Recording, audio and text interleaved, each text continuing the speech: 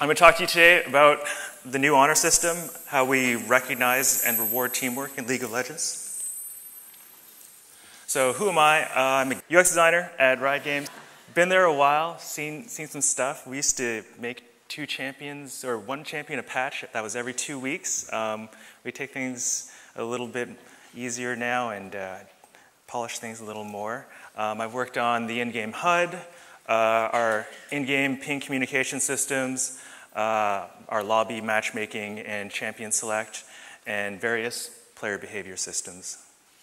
So that's what I'm going to talk to you about today. A little bit about Riot. This is our mission. We aspire to be the most player-focused company in the world. We hire, train, and evaluate Rioters on this aspect. This is like the central part of our culture. A familiar distinction for many of us is that we say player-focused very deliberately. We're not player-driven. So this is pretty early for some of us on the West Coast. Want to get you moving a little bit.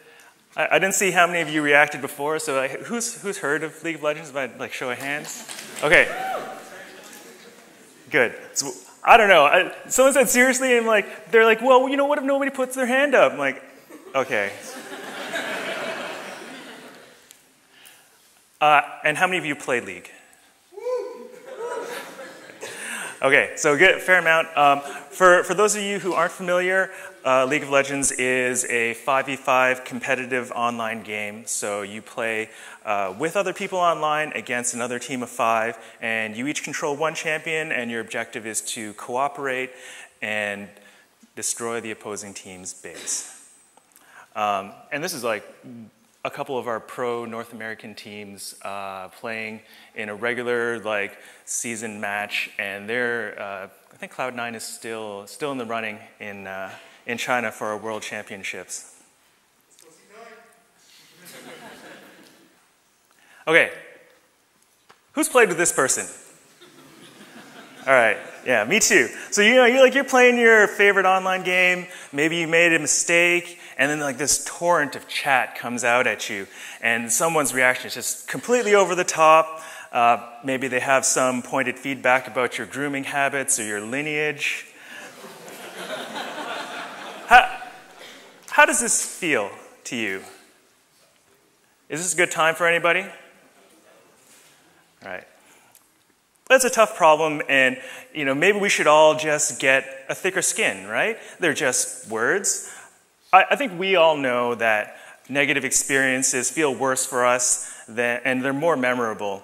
And we all care about experiences here, and empathy is a big part of our craft, so I probably don't need to give you a lot of reasons to care about this set of problems.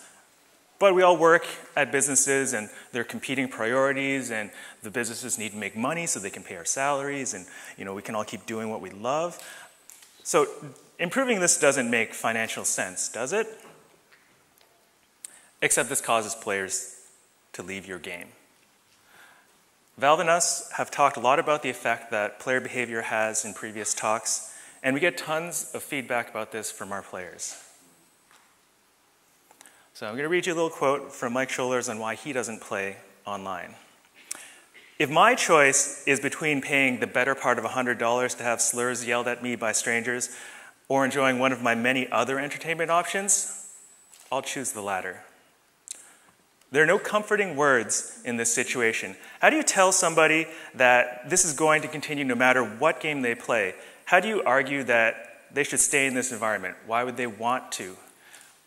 We make games for people to have fun. We make games so that, you can escape from the normal world. Maybe you can connect with somebody else that you would never meet in real life. Mike doesn't sound like he's having very much fun, even though he wants to.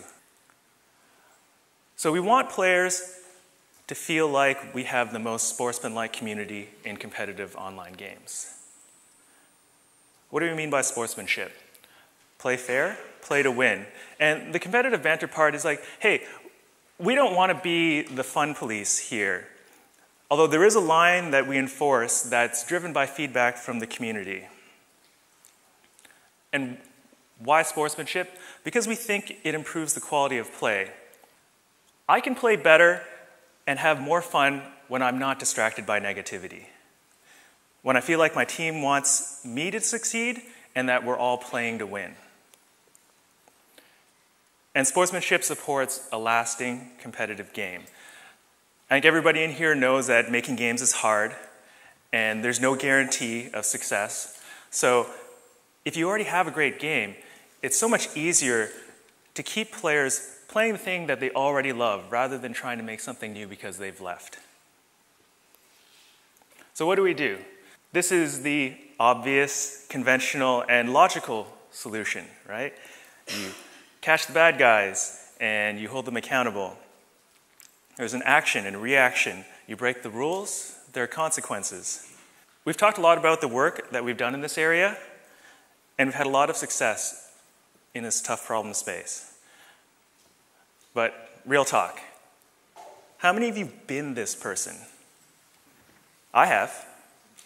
I've, had my mouse in my hand and I'm smashing it on my desk, and I've yelled some things that I probably wouldn't repeat to my mother out loud. I've let some of this leak into what I say to my teammates. Who else has done this? I mean, I'm not going to call you out because we don't trust each other yet. But who's felt bad after? And do you think that you're this terrible, unredeemable person that's ruining the game and ruining the world? No, of course not. I'm just having a bad day. We're not robots. We make mistakes. And most of the negative behavior we see is from isolated incidents triggered by a bad day or a bad game. So this isn't a free pass. We still need to own up to our actions. However, simply punishing players for rare outbursts doesn't change behavior. We already know this is wrong when it happens to us. And we're biased towards noticing flaws in others more easily than we notice flaws in ourselves, which leads to people ignoring feedback. Why would you punish me? I'm a good guy. It's the system that's broken. I just made a small mistake. So how about we try some carrots? What if we give players a reason to be nicer to each other, and maybe we can have some more consistent behavior that is in line with the spirit of the game? So there's this concept in economics when you're dealing with the tragedy of the commons. So that's air pollution or overfishing, overuse of a shared resource. And they call it internalize the externality. Can we take the positive benefits of sportsmanship, which are really kind of hard to feel when you're in the moment playing a game, and can we make that more visible to players through rewards? So we decided to experiment. Talk a little bit about what we've done in the past and where we are today. This was 5 years ago that we released the first version of Honor. And we're like, okay, we're going to empower players to recognize each other and encourage positive play.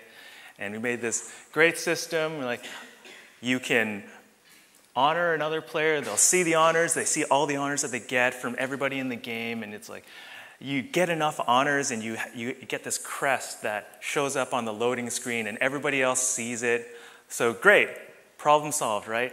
Players can recognize each other after a game and they have some long-term aspirational rewards that are visible to other players. Of course, we're not so smart. Players started to forget to honor each other. The honors that they got didn't feel very exciting, and it started to feel a little flat and the same. It was hard to get crests, and you didn't understand how you got them, so you didn't see a lot of players with them. And what started off as high engagement tailed off over the long term. Honor wasn't meaningful to give or receive. So if you'll indulge me a little bit, what would you do? Talk to your neighbors. Tell me a little bit about what do you see other games do? What's good about it? What are some of the risks? And if you're in the front, you can shout ideas out at me, I'm sure. Some of you, hey. But yeah, think a little bit about this problem. how would you approach this, given what we know here? Anybody? Yeah? Okay. That's fine, because I've got plenty to talk about for how we did it. So we decided to update the design. And we learned some things from our first shot at it, and we took this approach. Let's use knowledge of our biases to make human solutions. So after a game, we ask you to honor a teammate in a specific category. We force you to make a choice so that you're more likely to vote. And to make this work, we make the actions fast and the screen appealing, and you get good feedback so that you're not as inclined to skip. We celebrate the honor that you get with awesome motion graphics and sound, and the more honor you get, the more we celebrate it. And we do it right away. As soon as the votes come in, we show them to you and we celebrate them. And if you get enough votes, we tell everybody else in the game that you are the most honorable player in the game. So you get a tight feedback cycle between your actions in the game and the feedback that you get from your teammates. And once you're outside the game, we give you rewards for consistent sportsmanship. On top of the recognition from your peers, we give you tangible rewards that are, these are things that are actually worth money in the game. And we give you some things like rare skins that you actually can't get anywhere else. And this is as long as you are neutral or positive in your game, so everybody can participate in this. And we do it as a pleasant surprise, because we don't want to supplant intrinsic motivation. We don't want you to expect these things or feel like you're filling a bar to get them, because then you might start thinking that you're only honoring people to get these rewards. It might even replace your intrinsic motivation to honor somebody because you enjoyed playing with them. So we use layers of positive reinforcement, and at any given time, one of these is active. And we're always trying to provide you positive reinforcement for your behavior, but we don't want to be too predictable. So you'll see almost all of these have some kind of variance to them, so that we get an intermittent ratio schedule, which is very motivating, but has slightly lower risk of side effects. And we give you social recognition when you're honored. So if you play a game and a couple people honor you, the next game that you play, you'll get to show off your crest on the loading screen to everybody else, so that they know that you actually just came off a game where other real-life people enjoyed playing with you. And hopefully, you'll bring that positive energy into this game you're playing right now. So we're priming the next game to be more positive with a little nudge. And it's a signal to players that the system is working and that their contribution matters. And because of all the things that we give you, you have something to lose if you cross the line. And we know that losing something feels worse than gaining the same thing. This is a powerful force, and we're careful with how we use it. And we give you a way to reform. And we try to find moments, even for players who might not be the best behaved, to give them encouragement and positive recognition when they're on the right road. We do this all in one holistic system. In this case, we all know what a minimum viable product is, right? But the key word for us here is viable. For us, viable meant that we needed to have all these pieces of the system together when we shipped, because the sum is greater than the parts. So that was a little league specific, and you're like, okay, how do I apply these problems to other problems, or apply these solutions to other problems I have? So let's talk about it a little bit. But it'll be easy, right? We talked about all this great stuff, and I take these ideas. We know better than that. This is a screenshot, a little bit blurred out, of a spreadsheet that we use to track all the risks to the success of Honor. And it keeps going. And we took these risks and we started applying them to our design and tried to find ways to evaluate or mitigate them. Because we wanted to know, how big is the risk? Do we need to pay attention to it? Does it matter? Well, okay. We have a holistic system with many disciplines. So, no single discipline really owned any part of this. Like, we all had to work together. And actually, one thing that really helped us was we sat together, and the closest collaborators even sat next to each other. Don't underestimate the power of proximity to keep your team aligned and to allow you to have spontaneous conversations. Align on why, not just what. Don't focus on the exact thing that you're building. Empower your team to contribute. This resulted in stronger buy-in from our team. And we used experiential goals to talk about what we were trying to do. Talk about how you want your players to feel. This is better at getting the outcome that you want and is less solution specific. And we designed together. We had so many different disciplines working on this. Even just within design, we had game systems designers to shape the overall systems, UX, visual designers, motion graphics, and sound to add emotional high points, plus all the other people on the team. And we would get together in rooms and talk about our designs and just see what each other was thinking and give each other ideas. So, pretty standard design cycle. We ideated a bunch of things, and then we would test them, and then we repeat. We did 6 labs over the course of development, and they were actually full 10-person labs where we had people play a game and then use a prototype of the honor system after that. So because of this, you need to be willing to change your core interactions many times so that you can simplify. We use testing as a crucible to evaluate risks. It gave us confidence to simplify and remove features without sacrificing the outcomes that we wanted. Listen to your team. Because the team believed in what we were doing and understood why the designers made the choice that they did, they could help us come up with solutions that we couldn't think of ourselves. So this final voting screen interaction was actually created by one of our visual designers and not me. And he pushed for it to get tested. And we wouldn't have put this in the initial release if one of our engineers hadn't made a passionate argument that we could find the time and it was worth it. So listen to your team. They'll help you make a better product.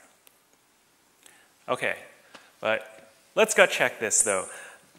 Were we living in a fantasy world? Did I pull the wool over your eyes with my fancy designer speak? And you might have some questions like, won't players just honor the highest performing person in the game?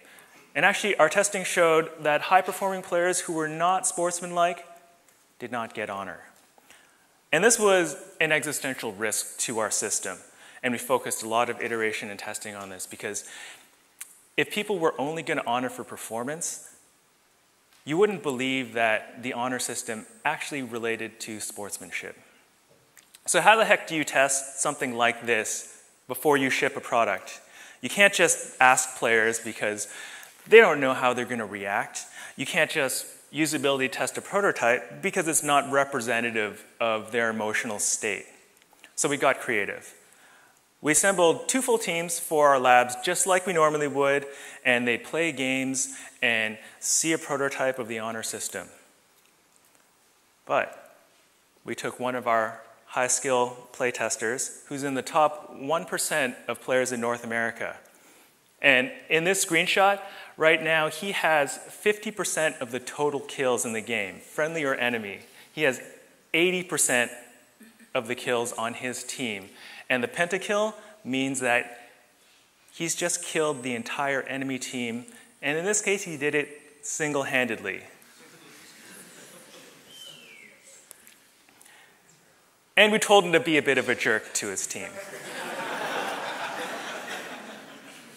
So when you read this chat, it's passive-aggressive and it's negative, but it's not actually that terrible. And we didn't want to be too mean to our players, but it also made for a stronger test. Because if he was too obviously negative, nobody was going to honor him.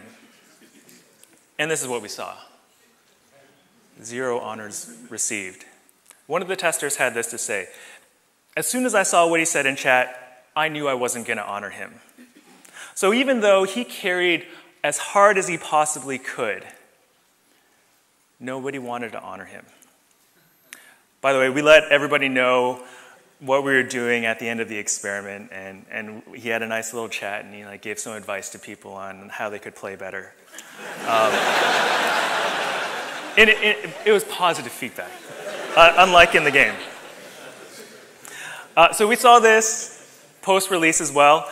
Unsportsmanlike players are much less likely to get honor than neutral or positive players. So, great. So nobody's going to vote for somebody who's kind of a jerk. What if they don't vote at all? And this is the problem that we had with Honor 1.0. Well, we knew there'd be a honeymoon period, and we knew there'd be a drop-off after. And actually, engagement has leveled off at a healthy place. Our drop-off was 2 to 3 times smaller in the same time frame compared to Honor 1.0. What about when you lose? I know I get salty when I lose. It's not the best feeling, especially in a competitive game, like maybe some of my rank is on the line and my season end rewards. So yes, players honor less when they lose. And we made a category called Stayed Cool that was more likely to be chosen on a loss. And actually, Stayed Cool on release is equally as popular whether you win or lose. But we play with friends, and we have a connection. Like, won't we just honor each other? Maybe we'll trade honor. It's like, yes. And there are actually really good reasons why you want to honor your friends. You have a social connection to them. You probably already enjoy playing with them. And you probably legitimately had a better game because of them. But players who frequently play with friends don't get more recognition or advance faster than solo players in our system. So we talked earlier about how we wanted players to feel and what their perception of sportsmanship was. How do we do there? Will players believe we made a difference? So we saw a 20% increase in the percentage of players who believed that we were effectively encouraging positive behavior. Even better than that, players believe that honor is discouraging negative behavior. And we even see early signs that they believe the community is more sportsmanlike overall. So these are things that in the past have been really hard for us to move. And we saw some great success here. But is this all perception, or did something actually change in the game? When we look at our metrics, we actually see that chat is less negative. Of course, we're not perfect, right? This was an experiment that we were putting out there, and we knew we'd learn some things. And so we had some pain points from players, and these are the kind of things that we're going to look to address in the next season of Honor. Okay, I went through a bunch of stuff. We talked about how we think about the problem space, what we did, how we did it, and what we learned. And you might be thinking, give me something I can take back with me. So my advice is, learn about common biases. Books like Freakonomics or Predictably Irrational by the keynote speaker from last year, actually, are a great start, and they're very approachable. Or you could go hard mode. Our lead game systems designer has this poster printed out and posted behind their desk. It's a big diagram of all these different biases, and they're categorized, and it's a great reference. Apply these biases to model behavior. Think about how real human beings are going to use and respond to your system. Don't just think about the rational econs that have perfect information, because that's not what's going to happen when you release your feature. Incentivize carefully. We used incentives to build grit and resilience in our players while trying to minimize the impact on intrinsic motivation. Extrinsic motivation isn't inherently bad, but we have to use it carefully. It's a very powerful tool, and it can be a double-edged sword. Teach your team why you're doing the things you're doing. Some of our best ideas came from all sorts of people on the team, and it only worked because they understood why we were doing what we were doing so they could help us make it better. Please share your experiments and your results. This is a challenge that all of us face. We all know that gamers play all kinds of games, and we can't just succeed individually. So do more talks like this. I want to learn some things from you guys. Don't stop once you ship. Align your stakeholders around longer-term investment in this space. I think the player behavior team has been around for 4 or 5 years, if not, no, it might be 6 now. And there are people that have been on that team almost the whole time. There are no easy answers here, and you're not going to get it right the first time. You're going to have to learn things. We've learned so many things over the years, and we're not done yet. This is a space that requires continual investment. So our mission at Riot, being player-focused, that's what led us towards sportsmanship. I hope I've given you some things that you can take back that might make your organization care about this as well. So thanks for your time, and thanks to the organizers for this opportunity to share what we've learned. And I want to thank my team and my fellow rioters. As an experience designer, it's really awesome to work somewhere where everybody is focused on the player and they get why UX is important. All right, questions?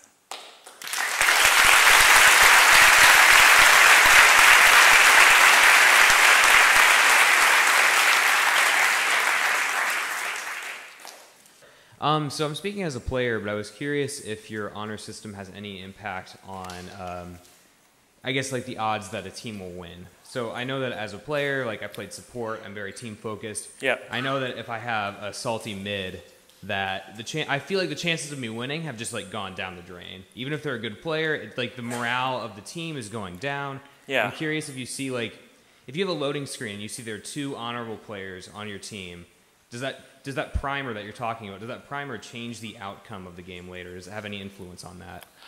You know what? I actually don't. I don't have any specific insight for that. We haven't looked at that level yet, but that is actually a really great suggestion that I'm going to take back. We know from our previous research that having negativity in your game definitely affects your chances of winning. So the converse would probably be beneficial. But we haven't looked specifically for how much effect that there's been and when we should. Awesome. Thank you so much. Great talk. Thanks.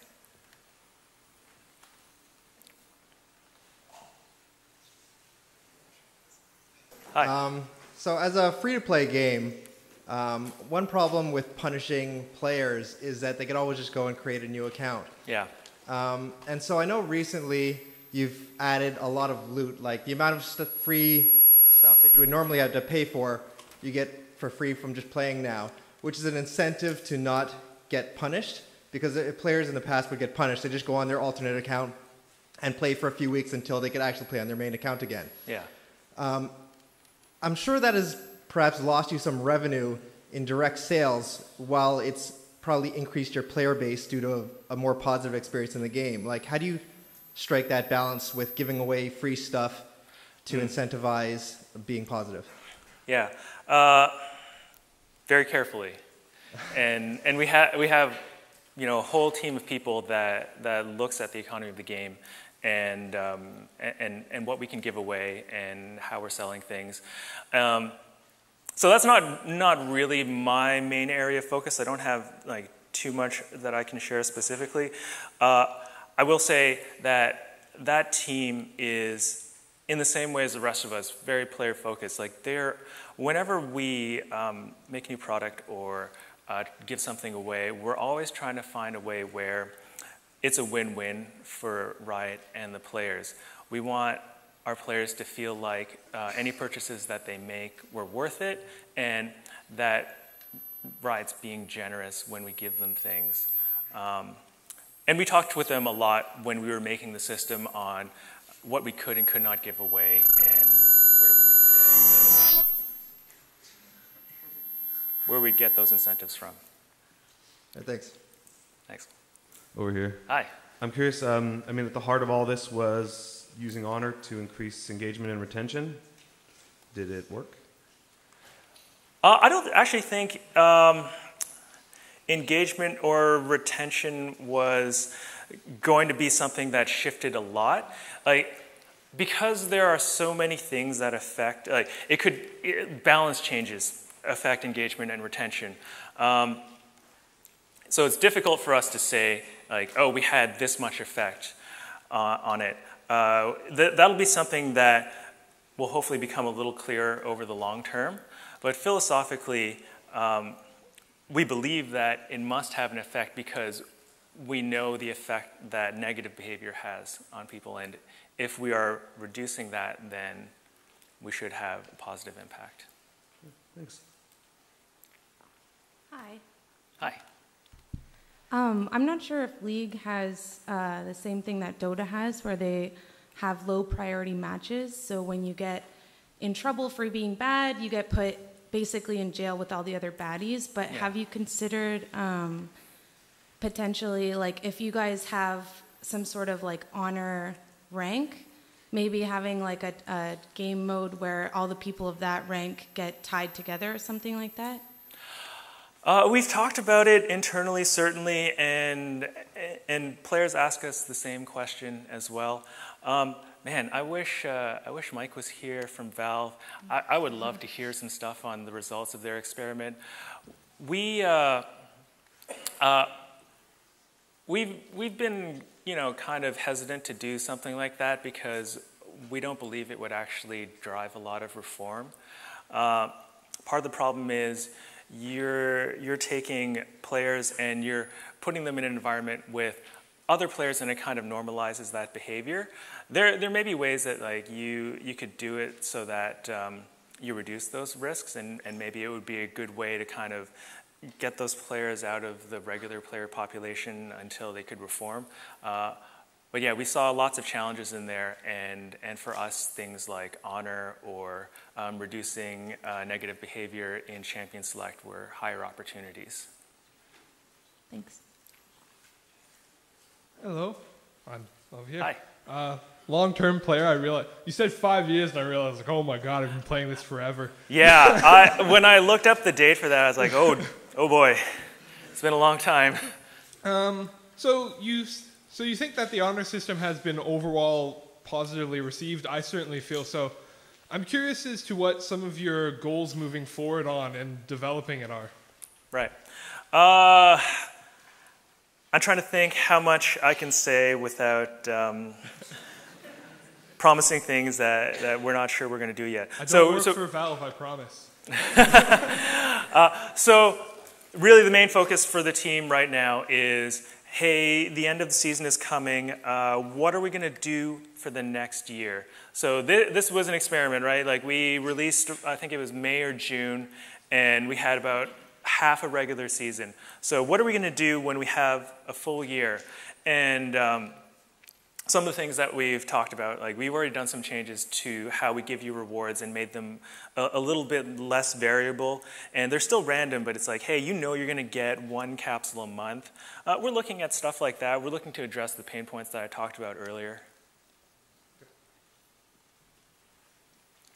Hi, thank you for your presentation. I'm actually curious about, it seems like the honor system is a solution to reinforce the in-game culture. Mm-hmm. And yes. As far as I can think about, it's actually two types of players. Like, one is players who are gonna give the honor, like a vote. And another type of players is players who actually receive the result. They can be the same players, but they play different roles based on different perspective, right? Mm-hmm. So my question is, what's your strategy or what's your plan to players to understand this system? So players, whoever gonna vote, they understand based on what kind of rules they're gonna vote. Or for receiver players, they understand, oh, why I got a reward, or especially for the example you showed, like a top-ranked player who got punishment, but just in order to reduce the frustration, right? Like, what is a... Sorry, I'm so loud. But but so what is reinforced information to help those players who actually got a punishment to readjust their behavior in order to build a better culture? Yeah. Sorry, can you repeat the last part of the question again? Okay, so all in all, my question is, what is the strategy to let players to understand the rules? Mm-hmm. So basically, from receivers, based on what kind of rules, let them to understand what the rules they can vote, what is good and bad. And for the bad players, for example, to let them to understand, oh, I got a bad review and everything, how can I be better? So what's the strategy? Yeah. Yeah. Okay, so I'll talk about the positives first and then a little bit about the negatives. So on the positive side, we did some publishing around this when we first released the feature. We actually, the first time you logged in after release, we had this modal dialogue that was like, hey, the new honor system's active, here's how you use it. But we're not actually very prescriptive about why you should honor somebody. We're just like, hey, if you enjoyed playing with this person, maybe you should give them an honor. Part of our strategy, though, was in the categories and what we named them. And that actually turned out to be something that took a lot of time and a lot of iteration and a lot of alignment around stakeholders. Like, what could we name our categories so that it would prime people to recognize others for behaviors that were related to sportsmanship? And so, yeah, that was very central. And I don't even know if we're sure that we're happy with all the categories that we have right now, but we spent a lot of time thinking about that, and that's how we got towards, like, hey, how do we move people towards honoring for sportsmanship? Okay, so negative side. When people break community norms, how do we give them feedback? How do we let them know that, what they're doing, maybe it's like okay for them, but it's ruining the game for other players. So when you get punished in League of Legends, we actually have a reform card that shows up the next time you log into the game. And it tells you, hey, this is why you were punished. And it gives you some context like, hey, you're like in the most unsportsmanlike 5% or 0.1% of the community. And then we show you some examples of the games that you played. So we'll show you your chat logs, and it'll show you the things that you said to other people. And hopefully that gives you some context on how you're not in line with what the rest of the community feels. Okay. Yeah, that helps. Thanks. Hey. Hey. I was just wondering, is there anything unique about toxicity between friends that's different than between strangers? Oh, that's a good question. I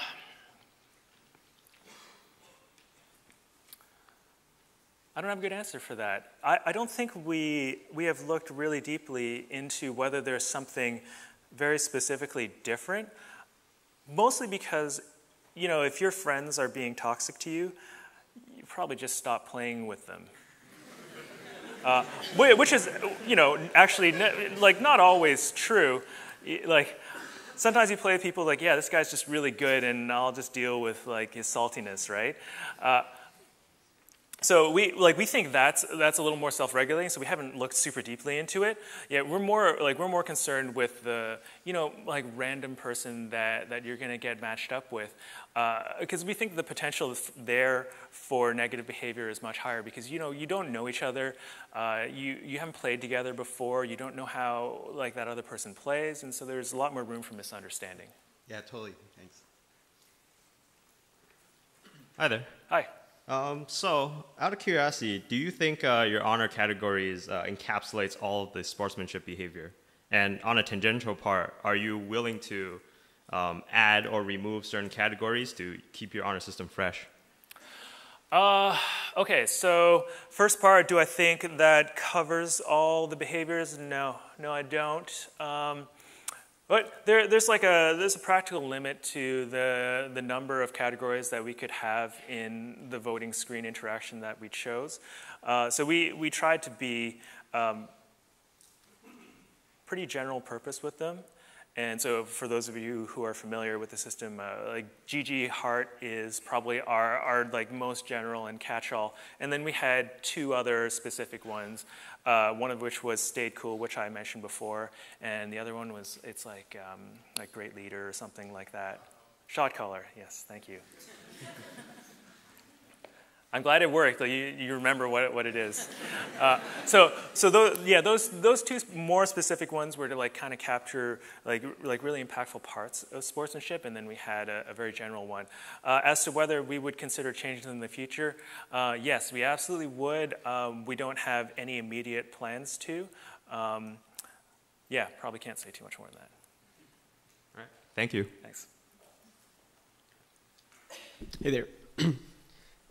I have a question on how did you go about prioritizing what honors should be there on the screen and kind of deciding on that total number of honors before it became too overwhelming? And if you wanted to introduce a new honor, like how do you kind of go about adding in or taking on an honor? Is there like a system in place that you already have, or is that something that you still need to study more? Yeah, we would probably need to study it more. The number that we chose was very driven by like what we thought players could decide on very quickly, because we knew that we're asking for our players to do this every game. So we want this to be fast, and we want it to be something that you can make a really quick judgment on. So that was kind of the criteria that we used, and we ended up settling on 3 based on like how people responded in testing and that sort of thing. Okay, thanks. Hi.